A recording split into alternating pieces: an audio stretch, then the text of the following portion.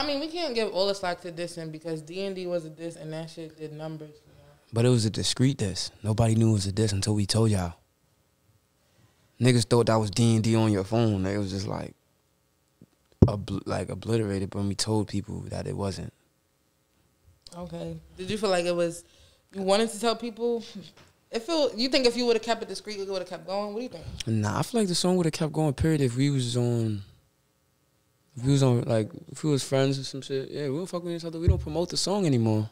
He probably does, you see me, on his end, but I don't promote the song. So when did the disconnect start happening? Because I was very confused. I'm not going.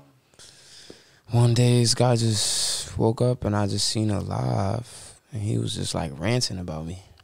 And I was mad confused. I'm like, yo, this guy's crazy. But ever since then, I just like figured it out. You know, it's cool. It don't matter. Shit gonna happen. I'm gonna see him at the top, you feel me? Facts. But wasn't y'all just arguing like 2 days ago? Or you posted y'all DMs or something? Yeah, he's like a goofy guy. He's a goofy guy. He's a jokester. He's funny. And so you over at this point? Do you feel like I could ever make up? No way. You don't feel like I could talk it out?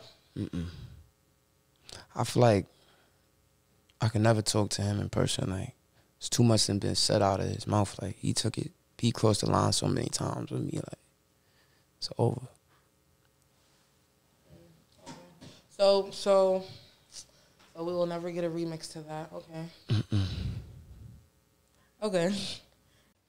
Hey guys, it's Enrique from Talk of the Town. Thanks for watching. Be sure to subscribe to our YouTube to see more.